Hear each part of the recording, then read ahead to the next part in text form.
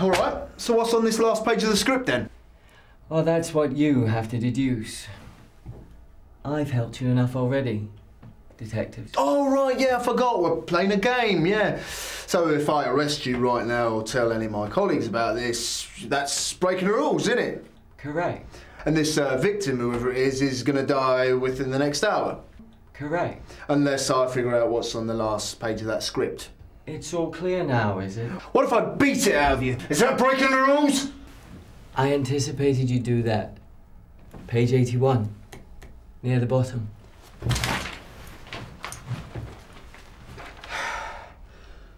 Wilson slams him down on the desk, punches him repeatedly, and shouts, "Is my wife in danger? What have you done with my wife?" It mentions my wife in here. Why does it mention my wife in here? Well, it wouldn't be much of a game without high stakes. I'm afraid poor Julie was essential to the plot. Oh, is that right, yeah?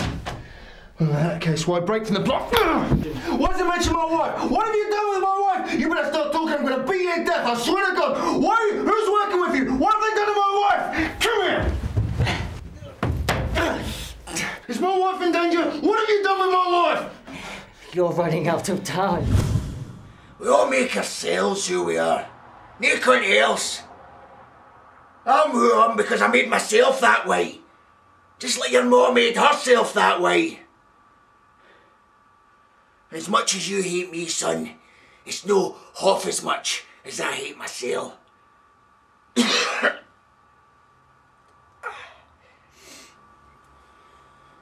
wasn't true, was it?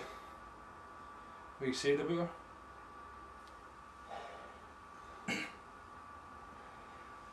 I did love her once, you know, son. Long time ago. But she couldn't stop hooring herself. She loved it. Broke your father's heart, the stuff she got up to. You know, your father might have had cancer, but that's not what killed him. No, really. And when I promised him that I'd look after her, he knew. Knew what? But me and your ma. You and my ma? Oh, he may have forgiven me, but I never forgave myself.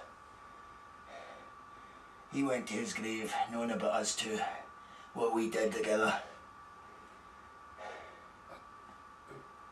You and my ma were... Hello, Bruce, yeah. Hi, look, yeah, just, yeah, keep them occupied, and I'll be there in 20. Yeah. Second thoughts, actually. Better make that an hour, actually.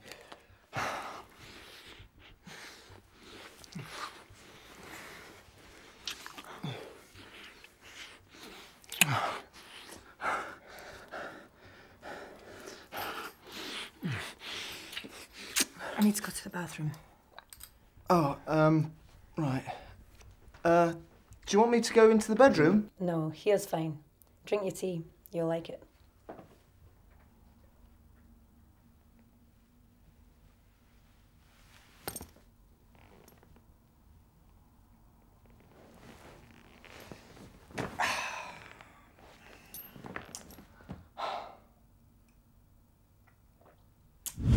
Why now?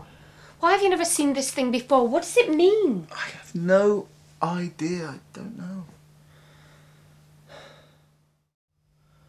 Maybe it's because I cheated on you. What? I don't know, maybe that's it. Maybe it's because I cheated on you. Maybe that's what this thing does. Eric, it punishes listen. people. I don't know. Honestly, maybe that's what it does. It punishes people. Where else would it come from? I don't know. What do you mean? It probably punished me because it knows what I did and what I did was wrong. And look, you know that I'm sorry for what I did, don't you? You know that I'd never do anything like that again. You know it was just a one-off. You know I love you, don't you? You know I'm sorry. Eric, listen. No, I mean... Just listen, all right? I know you're sorry. I know you'd never do anything like that again. I didn't mean what I said earlier. I was just a bit hurt. I think you feel guilty about what happened. You feel guilty about what happened and you're punishing yourself, and that's why you've conjured up this shadow man guy. No, I didn't conjure him up. It was real, honestly, Claire. It was real. It happened. No, it wasn't. It was just a dream. Eric, look at me. Just look at me. It was just a dream. A bad one, yeah, but it was just a dream. You don't believe in all that ghost and ghoulies crap, do you? Come on, do you? I suppose not. What I love most about poker is the same thing that I love about Columbo. You ever watch Columbo, Bobby? Columbo? What? I don't remember. Oh, it's the greatest fucking show ever made.